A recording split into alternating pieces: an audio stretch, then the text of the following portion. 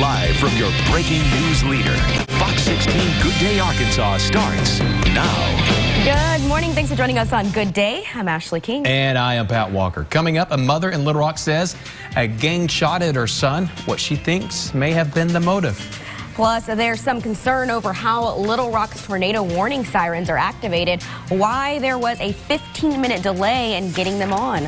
And a toddler loses his eye after being shot with a flare gun. Why police say they're still trying to figure out what really happened. Wow. All right, so I had some rain this morning when I was driving in. Saw some lightning out there. Yeah. A little bit of that out there this morning, unfortunately. Moving its way out, though, so we'll actually be calmer by the afternoon hours, but start of the day certainly on the soggy side, so grab an umbrella as you head out the door. Certainly take your time on the roads. Here's a look at live pinpoint radar. We do have showers stretched across the state this morning. A band of rain stretching from north central Arkansas, now pushing through the metro and pushing northeast, but through Little Rock, starting to lighten up just a bit. Got some light showers stretching through portions of Pulaski County, Jacksonville, down to southern Pulaski County. A little bit further off to the north, you could see through Van Buren County, Cleburne County, starting to see some rain approach you. Mount Vernon, a little bit of lightning associated with this as well, although this activity calming down just a bit. Carlisle getting that precipitation, and then further to the south, Pine Bluff starting to see some rain, with heavier rain now moving its way into Sheridan. Temperatures across the area, they're in the 40s. 50s to the south and the west, but we'll actually be seeing temperatures in the 60s today, as well as a quieter afternoon. But tomorrow, we're monitoring the risk for severe storms. Severe weather outlook for tomorrow has a slight risk for severe storms for central and portions of eastern and southern Arkansas. I'm going to have a look at that forecast. It's coming up in just a bit. Break down that severe weather concern coming up. Thank you very much. 7:02 is the time right now. It's time to check your traffic, brought to you by the Crane team. And here's our traffic camera in Jacksonville. Volume along 67 southbound looks to be pretty decent. It is moving along fine there along Main Street, but just a little farther to the north there from Main Street, really from James Street northward, we have slow traffic through Jacksonville, backing up all the way, slow traffic all the way to Cabot this morning. So we are seeing some slow traffic. There may be an accident in Jacksonville. Look for that report.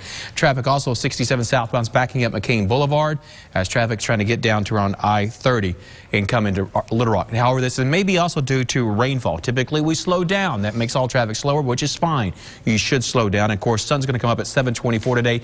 Keep your low beams on if your windshield wipers are on. That is state law. 630 eastbound slow in the construction zone. Also a little slow traffic on 430 southbound around Rodney Parham, and a little slow traffic as well coming in from Saline County. All right, that's your traffic check. Let's get into the news. All right, police are investigating a shooting at an apartment in southwest Little Rock. 2 people were shot at the Spring Valley Apartments near Geyer Springs Road. Police say one person was shot in the foot, but we don't know the extent of the other victim's injuries.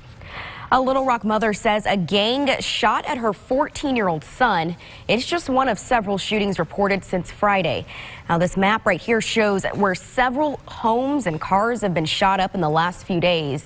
Talitha Humphrey says a gang shot at her son on West 24th Street on Friday. She says it's because they don't like who he hangs out with. Police couldn't confirm what happened, but we do know a bullet did hit a home in the area around the same time.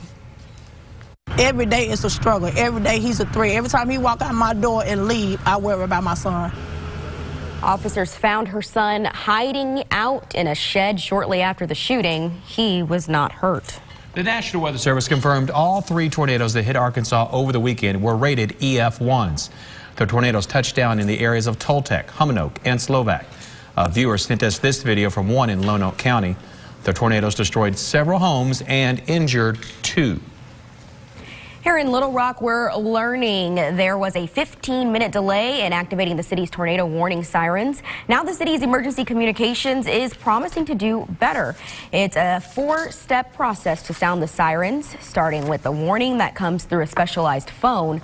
We're told the call came through, but the other steps were not followed. It becomes a very busy place, and in that hectic, busy environment we had going, we missed a few things we shouldn't have. The Little Rock Police Department says the alert from the National Weather Service came in at about 9:55 Saturday morning. Their warning went out at about 10:10.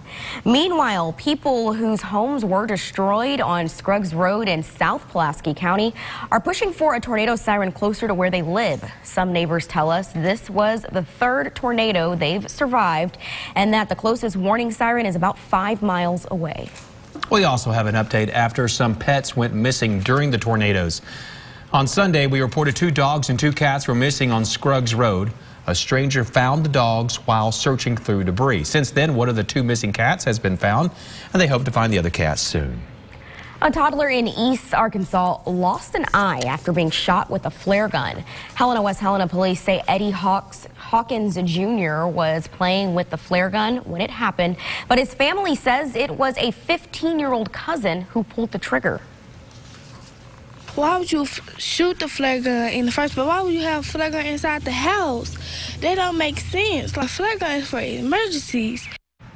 The toddler will likely be in the hospital for 2 months. He'll also have to have a glass eye. Police say they're still trying to get to the truth about what actually happened because they were given conflicting statements.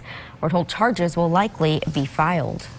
Happening today, Governor Hutchinson will sign his $300 million highway funding package. Isabella Mueller joins us this morning to break down the numbers. And Isabella, how soon will this money be available? So it's something that we've talked about for what seems like months, and it all comes down to today, where Governor Hutchinson will sign this highway funding bill to law. Immediately, $95 million will be available, but there's another $200 million that's expected, and that comes down to Arkansans extending the sales tax next year. The highway bill allows the Department of Transportation to get working on roads across the state. The director of RDOT says each county has roads that will be fixed because they all have improvements to be made. Some of the long-term goals include fixing weight-restricted bridges, especially for agricultural purposes, but short-term, fixing those potholes that many see and actually unfortunately hit every day. There is a second component to this. It's the increase in fuel tax, 3 cents a gallon and then 6 cents for diesel. Plus, there's at least $35 million expected in casino money that will help fix roads as well. Right now, no word on when we'll see the gas increase, but it does. It ultimately comes down to the voters in 2020. If Arkansans don't extend that sales tax, then the director of the Department of Transportation says there is some leeway. The current tax doesn't expire until 2023, and then there would be a couple of legislative sessions to figure it out. Back to you. Okay, thanks, Isabella. The Arkansas Senate has approved a measure banning most abortions 18 weeks into a woman's pregnancy.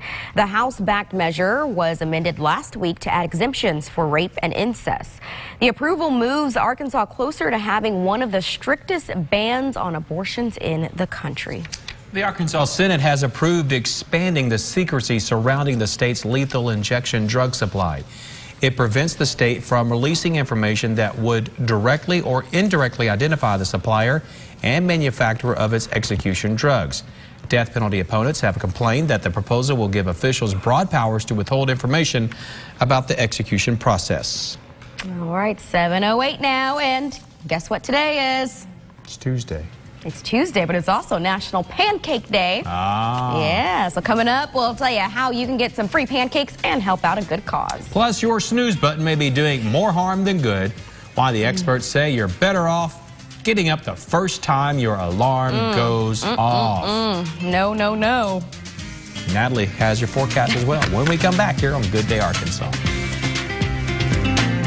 You're watching Fox 16 Good Day Arkansas with Ashley King, Pat Walker, and meteorologist Natalie Walters. This is Fox 16 Good Day Arkansas.